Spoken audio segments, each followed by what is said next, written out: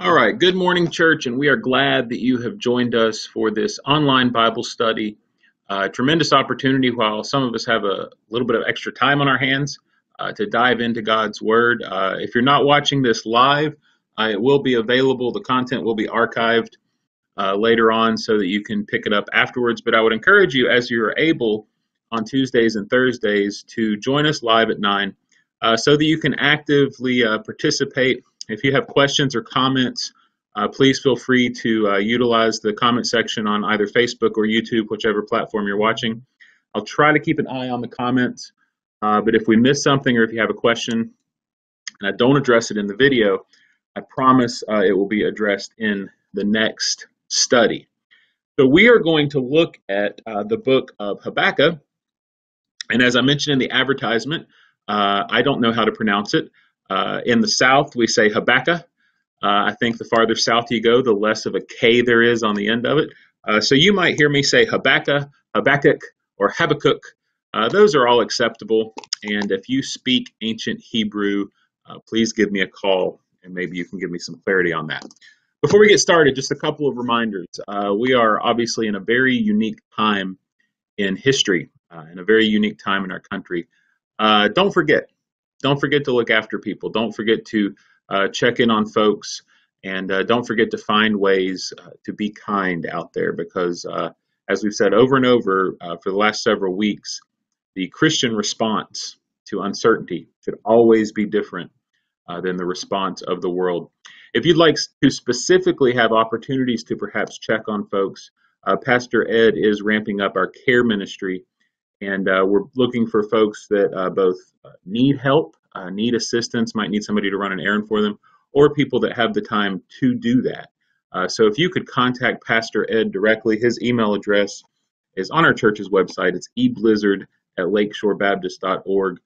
He will coordinate with you whether you are someone who can provide assistance or someone who perhaps needs some assistance. You just either can't get out or shouldn't get out during the situation that we're going through. So please let us know how we can help you. The only thing the church is limited in right now is its ability to congregate together. But everything else that the church does, everything else that the church is about, is still full forward, and hopefully you can find ways to be a part of that. So, confession time. I've never studied the book of Habakkuk. I've certainly read it as we go through, like read the Bible in a year or a daily reading plan. I've read the book of Habakkuk, but I've never studied it. And if you're honest with yourself, you might not have studied it either. It's kind of lost in the middle of the minor prophets, and we kind of skim over it. But it is a book, and I think we'll see as we go through this, it is a book that is so appropriate for the time in which we live. We don't know much about Habakkuk. His name is only mentioned a couple times in his own prophecy here and nowhere else in Scripture.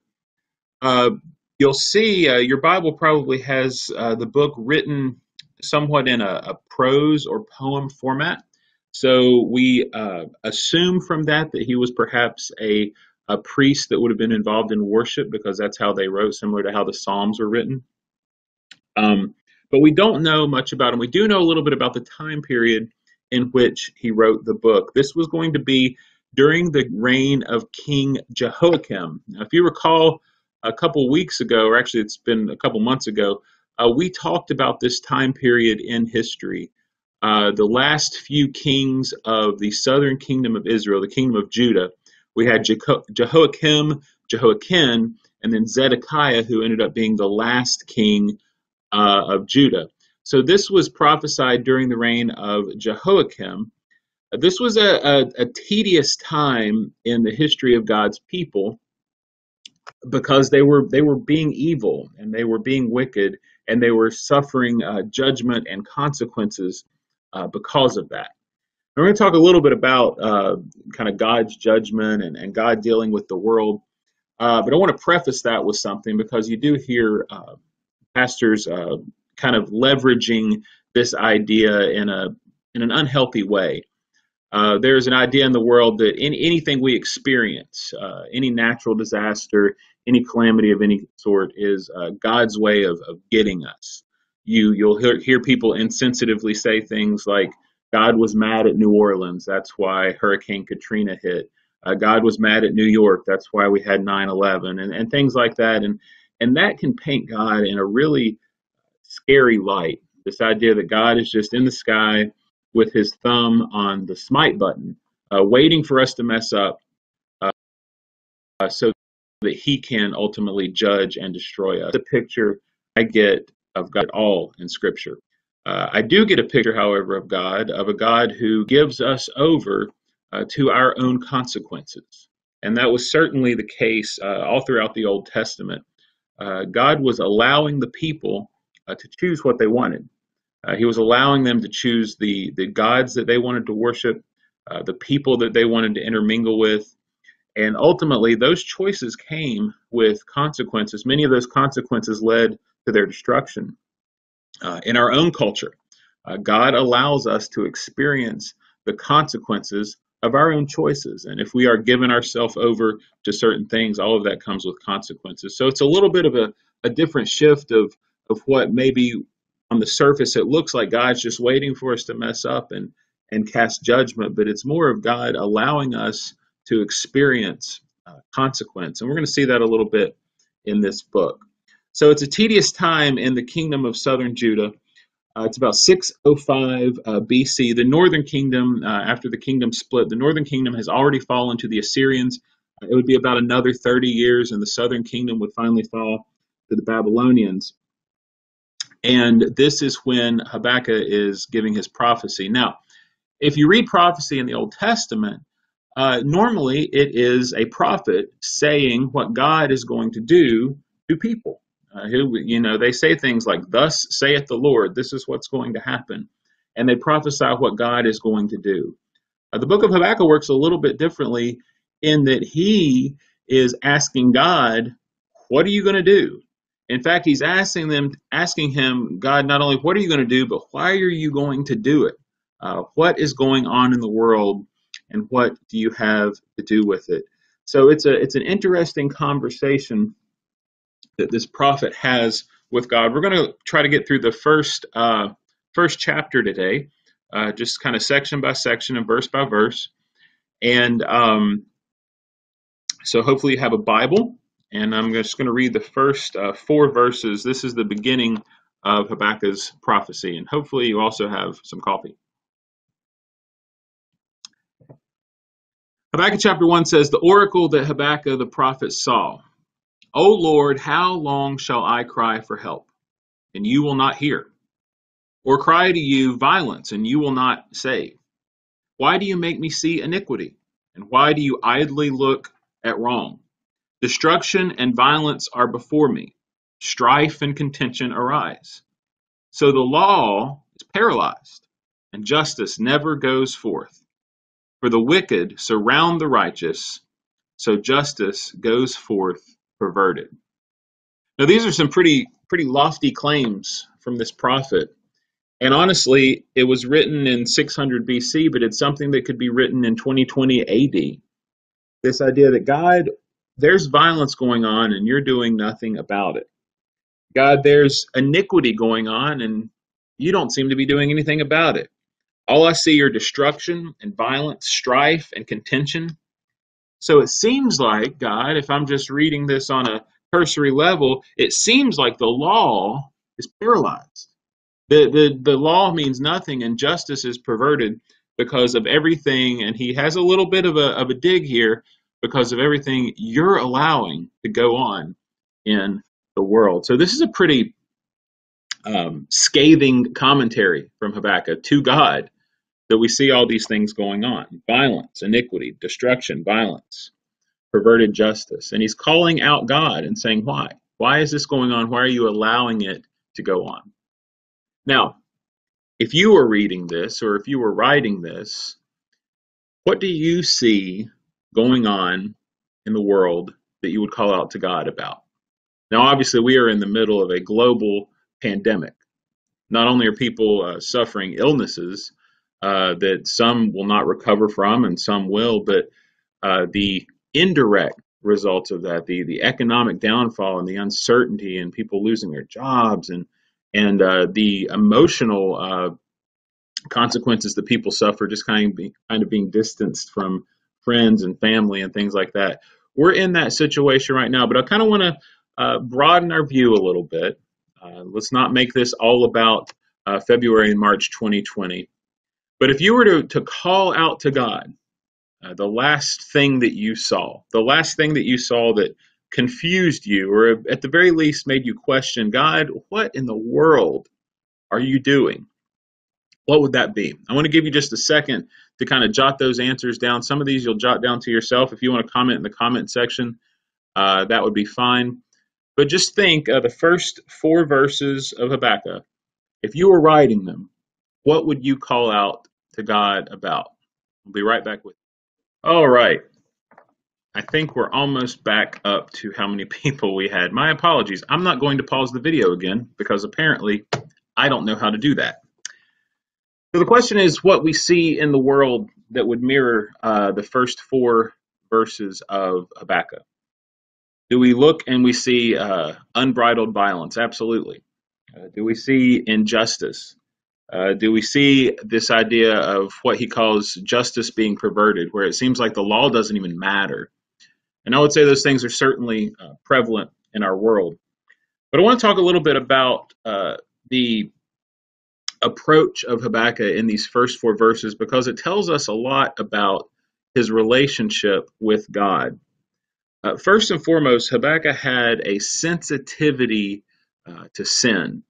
You know, these things bothered him.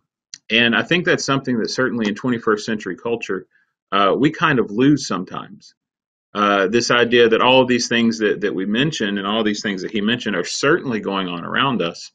But we don't take the time to stop and say, hey, that's not right.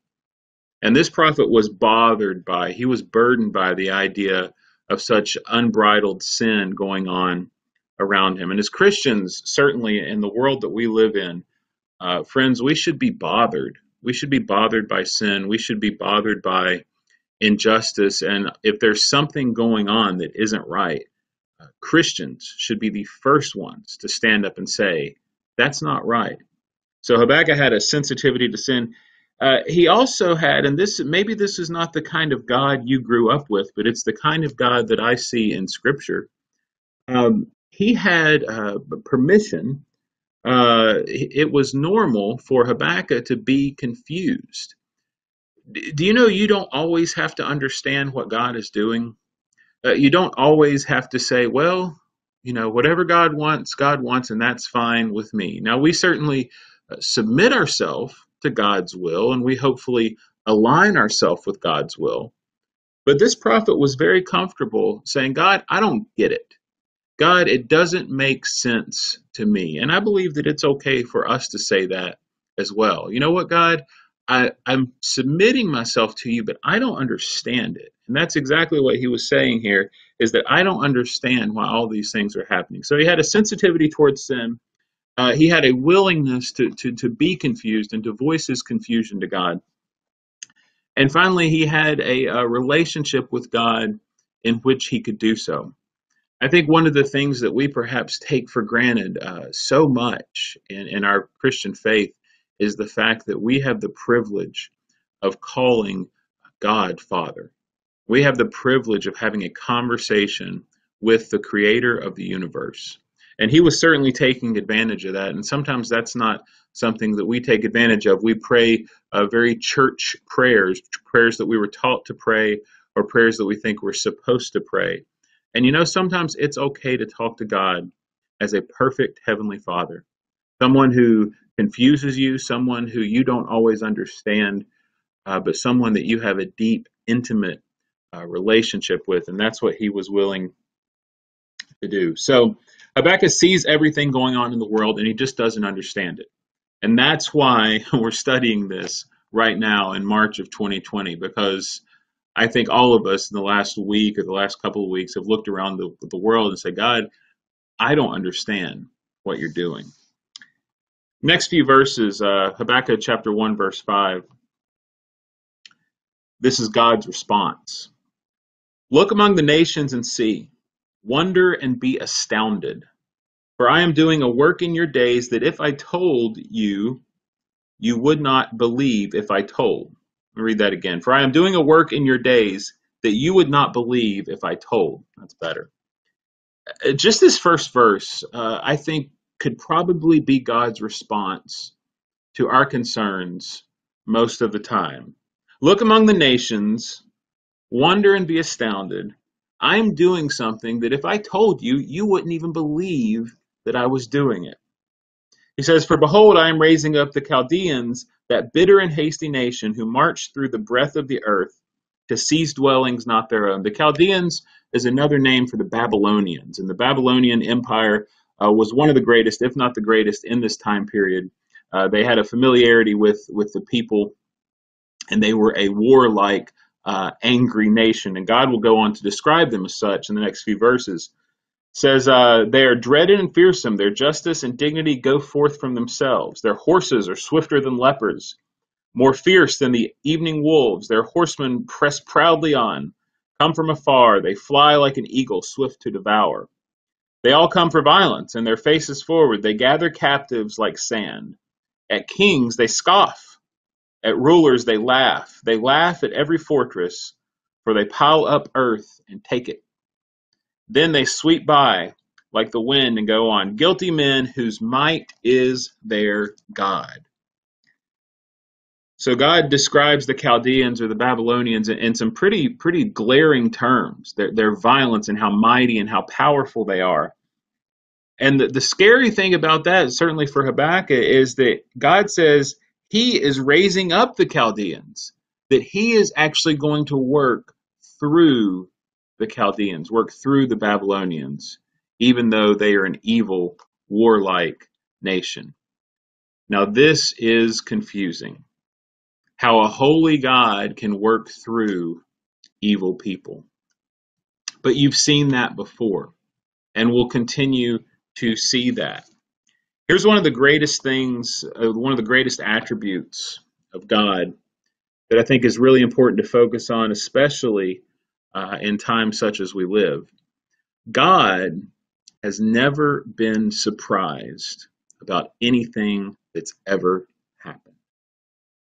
Now, I know that we know that because God is sovereign and omnipotent and omniscient and all those things. But have you ever really thought about it in those terms, that God has never been surprised about anything that's ever happened in the world? Nothing has ever caught him off guard. Now, that certainly changes how we view the things that happen in the world, because that means the good things have all been filtered through his sovereignty and his grace. That also means the bad things, whether they were consequences of your actions or consequences of someone else's actions, have never surprised God. What we also know about God is that all of these things, good, bad, and indifferent, can and will be used for his glory. Now, that doesn't always seem fair when it's something bad, when it's something that hurts, but it doesn't have to be fair in order to be true. God tells Habakkuk, look among the nations and see. He basically says, sit there, be quiet, and be astonished. Check out what I'm doing in the world. If I would describe it to you, if I would explain it to you, you would not understand. This is Habakkuk's response. Verse 12, are you not from everlasting, O Lord my God, my Holy One? We shall not die. O Lord, you have ordained them as a judgment, and you, O Rock, have established them for reproof. You who are of purer eyes than to see evil and cannot look at wrong.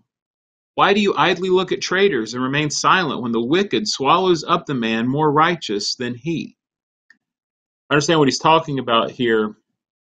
Judah had certainly rebelled against God, but the Babylonians were far worse than Judah.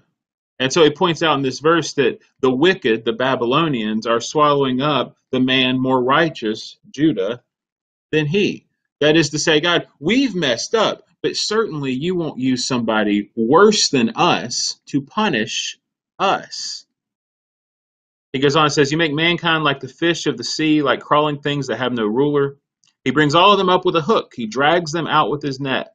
He gathers them in his dragnet, so he rejoices and is glad. Therefore he sacrifices to his net and makes offerings to his dragnet, for by them he lives in luxury, and his food is rich. He is he then to keep on emptying his net and mercilessly killing nations forever? So he kind of goes through this back and forth conversation with God where he's acknowledging God's power and God's might and even God's righteousness, but at the same time, so questioning, like, what are you doing? How are you going to let this happen? If you're a holy God, how are you going to let evil people overcome us? But finally, this section ends at the beginning of chapter 2.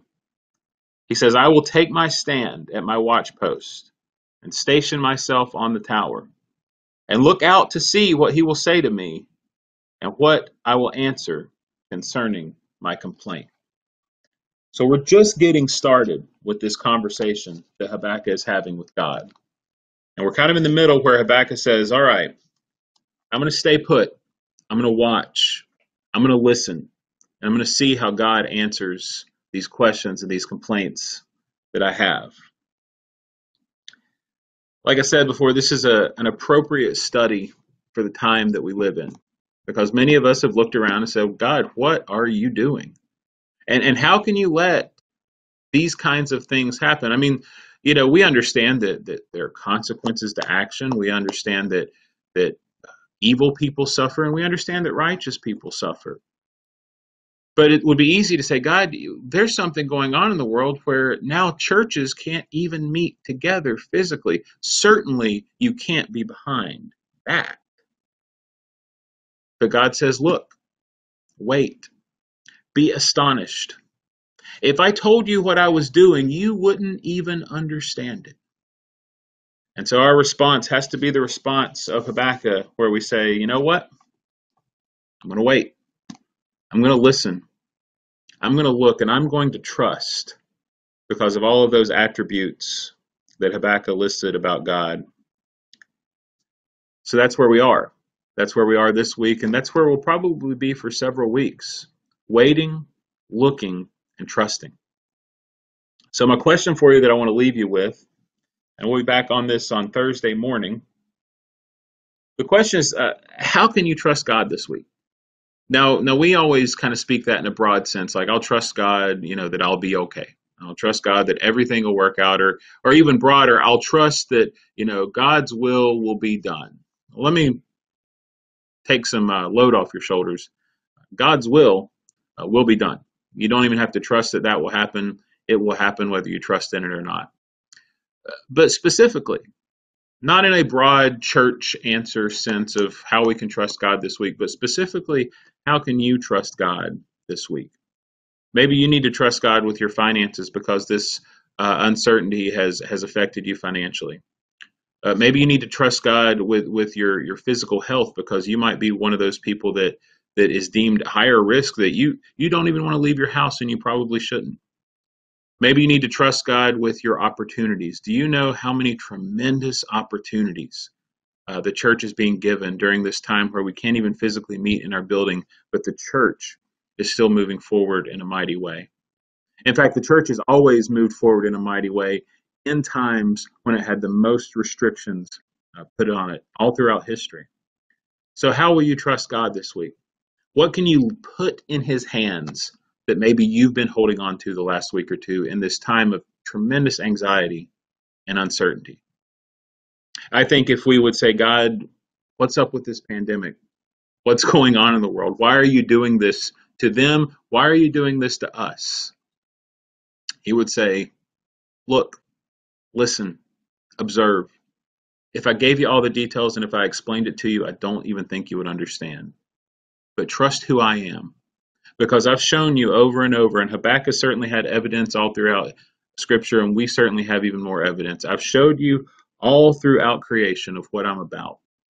So put your faith and trust in me, and I will do something amazing through you because of who I am. I look forward to jumping into chapter 2 when we're together next week, when we're together on Thursday. Please keep in touch with your church. If you have prayer requests, you can submit them at lakeshorebaptist.org.